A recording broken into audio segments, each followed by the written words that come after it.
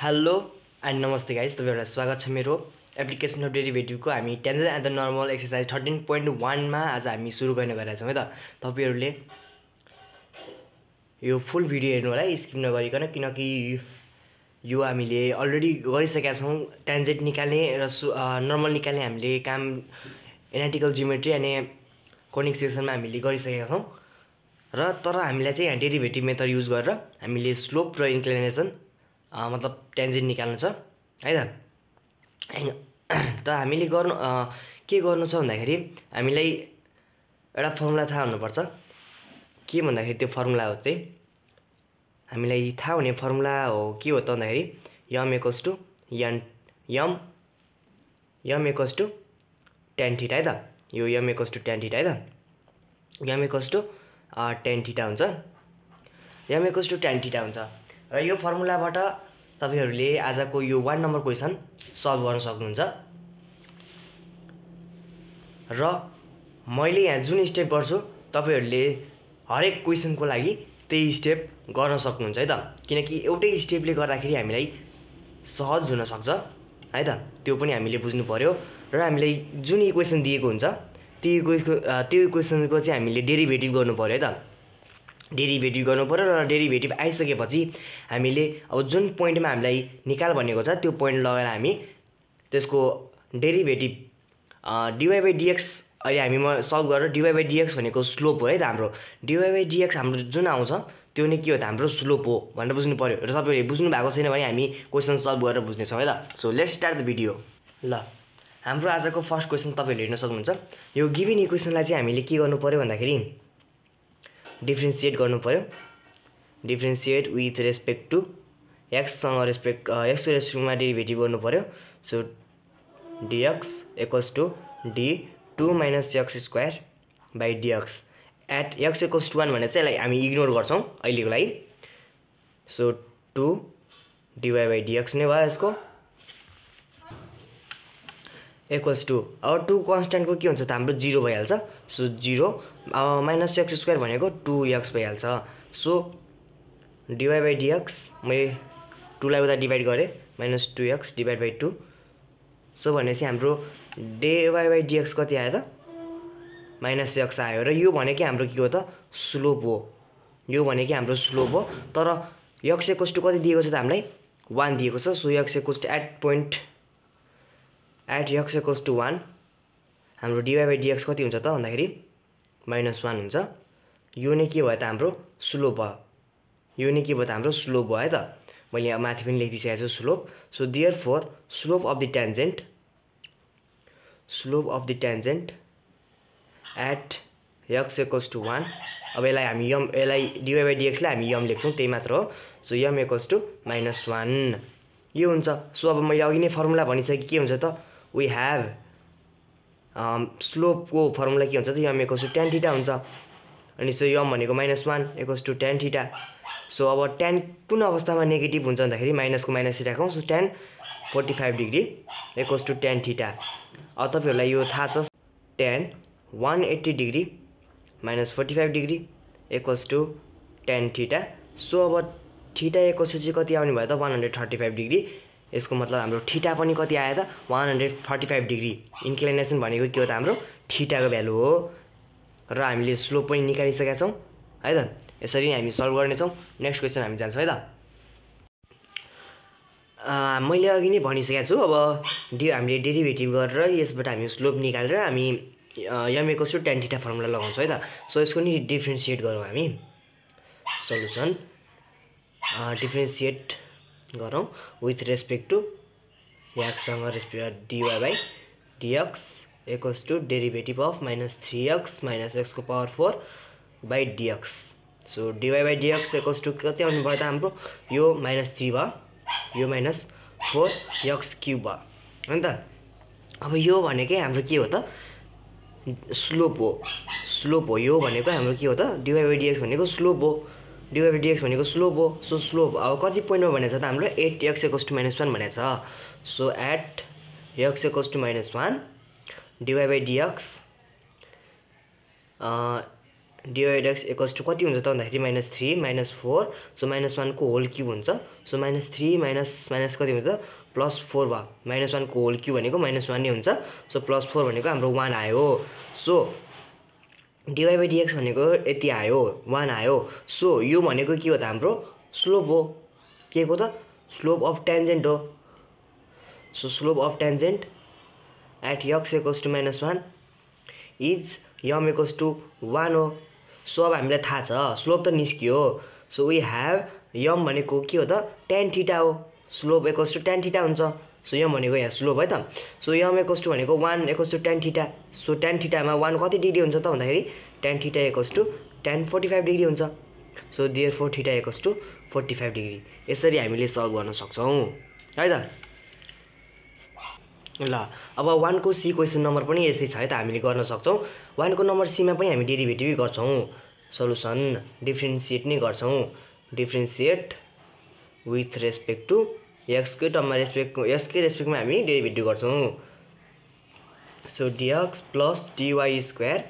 यसलाई त हामीले x को रेस्पेक्टमा गर्न सक्दैनौँ dy y को रेस्पेक्टमा गर्नु पर्यो सो y लाई के को रेस्पेक्टमा गर्नु पर्छ dx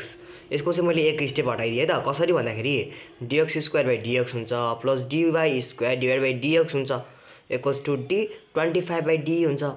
dx हुन्छ सो अब dx लाई अब y स्क्वायर लाई x रेस्पेक्टमा गर्न सकिदैन त के को रेस्पेक्टमा गर्नु पर्छ हामीले y को रेस्पेक्टमा गर्नु पर्यो सो y लाई पनि फेरि अब के को रेस्पेक्टमा गर्नु पर्छ dx को रेस्पेक्टमा गर्नु पर्यो यसरी हामीले एक स्टेप घटाएर गर्न सक्छौँ है त equals to d 25 by dx so यसको डेरिभेटिभ कति हुन्छ त x टर्ममा x को रेस्पेक्टमा 2x स्क्वायर सरी 2x मात्र हुन्छ प्लस यो भनेको 2y into dy by dx भयो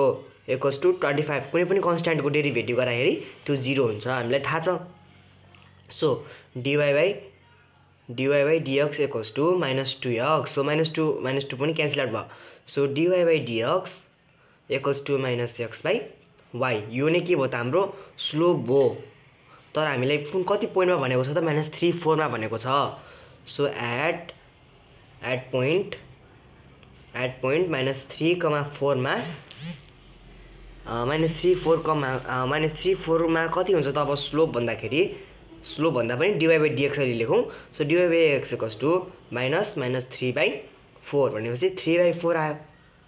3 बाइ 4 आयो 3 बाइ 4 आयो अब हामीले यो के हो त भन्दाखेरि स्लोप अफ टेन्जेन्ट हो स्लोप त स्लोप हो तर के को स्लोप हो भन्दाखेरि टेन्जेन्टको स्लोप हो एट पोइन्ट -3, 4 मा is m equals to 3 by 4 भयो अब हामीलाई थाहा छ हामीलाई थाहा छ कि m equals to tan theta हुन्छ भनेर 3 by 4 equals to tan theta so अब tan थीटामा 3 बाइ 4 हामीलाई थाहा भएन सो हामीले theta equals to tan inverse 3 by 4 यसरी पनि राख्न सक्छौँ तपाईहरुले यसरी पनि राख्न सक्नुहुन्छ है त यसरी राख्दा पनि हामीले हुन्छ है र यसरी हामीले 1 को सी पनि सल्भ गरिसकेका छौँ है त र 1 को डी मा पनि हामीले के गर्छौँ त डिफरेन्सिएट नै गर्छौँ सो डिफरेन्सिएट गर्नु पर्यो हामीले पहिला यसलाई विथ रेस्पेक्ट टु x सँग रेस्पेक्ट s को रेस्पेक्टमा डेरिभेटिभ गर्नु पर्यो 2x square divide by dx हैन plus d3y square divide by अब हामीले म dx नलेखिकन सिधै y को रेस्पेक्टमा गरिरहेको छु है त सो dy बाइ dx हैन plus d8x divide by dx plus d3 divide by dx equals to 0 dx यो यति भयो हाम्रो यति भइसकेपछि हामीले अब यसको डेरिभेटिभ कति हुन्छ त 4x भयो प्लस यसको कति हुन्छ त 6y तर dy बाइ dx हुन्छ प्लस 8 भयो यसको कन्स्ट्यान्टको 0 नै भयो सो x 0 को त 0 नै भइहाल्यो हैन हामीलाई केही प्रब्लम भएन सो अब हामीले अब यो बाँकी रहेको 4x र 8 लाई यो साइडमा लगाऊ 6y dy by dx equals to -4x -8 भयो अनि सी अब dy बाइ dx लाई छुट्टै राख्नु पर्यो हामीले -4x -8 डिभाइड बाइ 6y भयो अब हामीले 2 कमन तान्न पनि सक्छौँ है यहाँबाट 2 कमन तानेर काट्नौ कति हुन्छ त -2x -4 डिभाइड बाइ 3y यो के भयो त हाम्रो स्लोप भयो तर हाम्रो यो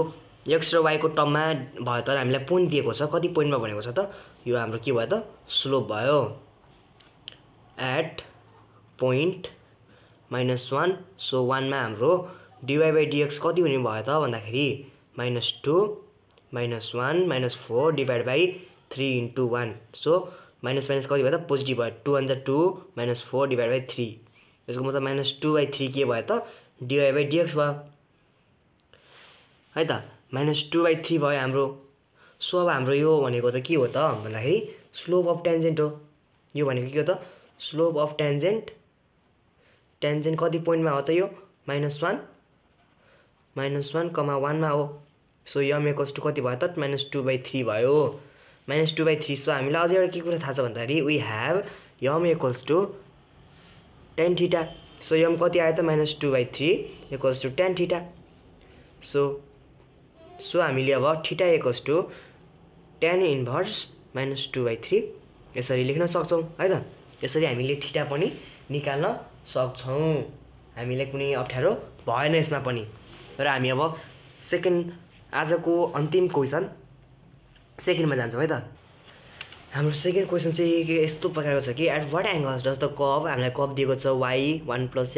= x cut the x axis अनि भने कट द x एक्सिस भन्ने छ यो कर्वले चाहिँ यो x एक्सिसमा काट्छ भनेको छ सो हामीलाई गिभेन के दिएको छ त भन्दाखेरि गिभेन कर्व के दिएको छ भन्दाखेरि गिभेन कर्व के दिएको छ त y 1 + x र = x र एउटा कुरो यसमा हामी डेरिभेटिभ गर्नुभन्दा अगाडि एउटा कुरा भन्न चाहन्छु है त मैले के कुरो भन्दाखेरि हामीले यहाँ पोइन्ट फाइन्ड गर्नुपर्ने भयो किन कट द x एक्सिस भनेपछि इन x एक्सिसमा के हुन्छ त भन्दाखेरि y = 0 हुन्छ सो y = 0 यो इक्वेसनमा लगाएर हाल्यौँ नि त एकचोटि